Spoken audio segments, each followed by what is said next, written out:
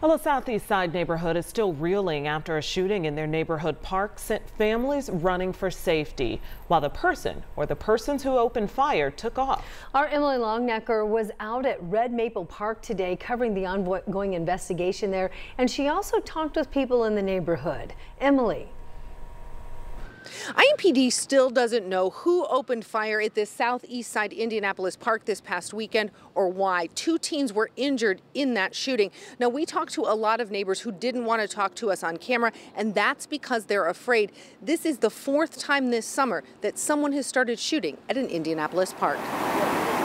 Witnesses say when the shooting started, there was a graduation party going on at the neighborhood clubhouse.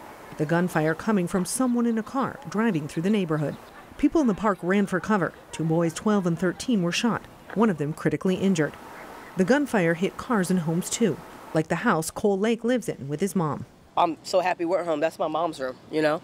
So, and like I'm about to be moving out. I don't even want to move. I don't want to leave her here when I'm about to be moving. You know what I'm saying?